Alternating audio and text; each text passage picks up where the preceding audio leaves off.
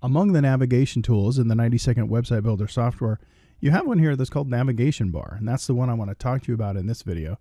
It's pretty easy to use. You just draw a box like anything else, and you can create a menu or navigation. Now, what's unique about this particular tool is that it is image-based, and by that I mean that each of these items are actually going to be using an image from a library of images that are built into the software. That's unlike a CSS menu or a menu bar or text menu.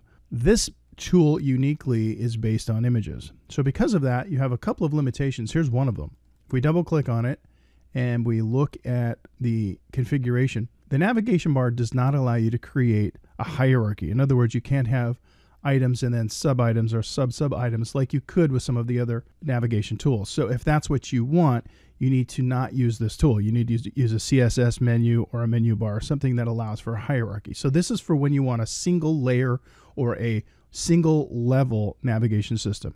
Some of the options that you have is for this menu to be in a vertical position like it is right now. This is vertical, but you can change that to horizontal, which we'll do here in a second. You can also change the spacing between the images if you want to. And then this is how the images should behave as far as their width goes. So right now, by default, it's set to be variable based on the object. When it says use variable width based on the object size, that object means the navigation bar object. So this is the size of the object, so that will be the size of the buttons. But I can change that, make it a fixed button width, or I can make it be based on the length of the text. But that's something that you can play with, and probably will more often use the default object size for resize mode. Let's click OK so we can see and remember that we switched this to horizontal, and so that's what we have right now. Here's a great thing about this tool is in the Style tab you have a lot of options, but what's great about it is you can preview these before you actually click OK. Down here at the bottom I've got this preview, and this is what I'm currently working with. I'm working with a navigation bar that has buttons that look like this with this particular font and with this particular behavior when I hover. You'll notice up here where it says my hover button is this blue. Well, you can see that's true. And where the font, it has the color of black, the hover color for my font is white. And as you can see when I test it, that's true. So this is just a great way to preview the work. This is one of the advantages of working with this tool. Now remember I said this is based on images, so you're going to be able to choose an image from a huge library of images. You have two images for each button. One is the normal state, and then of course there's the hover state. If you don't want that hover effect, then you would change this image to match the normal, and then that effect wouldn't be there. But for now, let's look at this. As you can see, there's a huge library of images. I don't have time to show you all of them. I'm going to scroll through them very quickly here so you can see it's almost endless.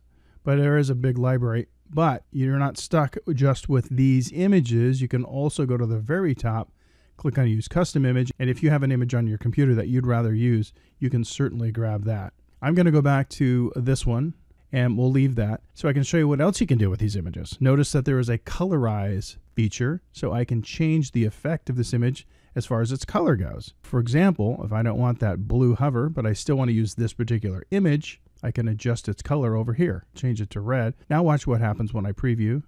It's added a red overlay to that blue button. Padding is about the spacing around the inside edge of the button.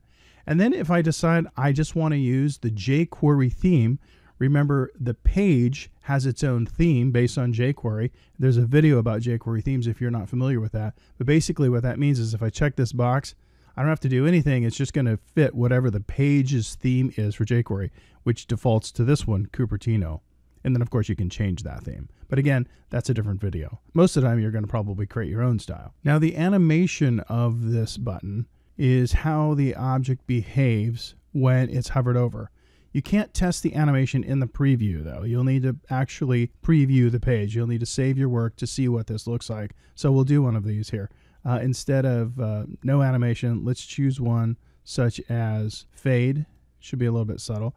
You can't tell here what that looks like. You have to actually click OK, do an F5 to preview the page so that you can test it live. And you can see the fade is a little bit more subtle. It's just a little smooth transition.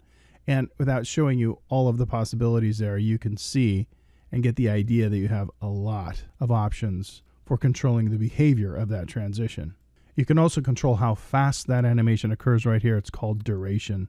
So we could have slowed that fade down even more. This is about a half a second duration. So 1000 would be about 1 second.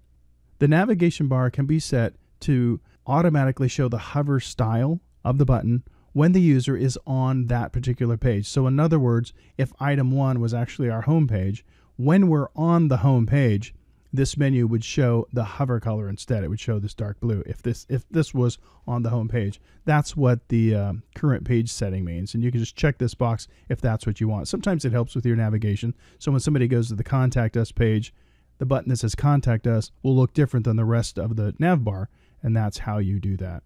There's a video about Scroll Spy and a fix, and I'll show you those later, but they do apply to this navigation bar setting. If you want to know what those are, watch those videos to learn about that, just more special effects. But basically, that's how the navigation bar works. Normally, for responsive sites, you're going to want to stick with the CSS menu or the menu bar, or in fact, the responsive menu, which is even better for those kinds of sites. But the navigation bar is a great tool if you want to make cool effects, image-based effects for navigation as you're designing your websites in 90-Second Website Builder.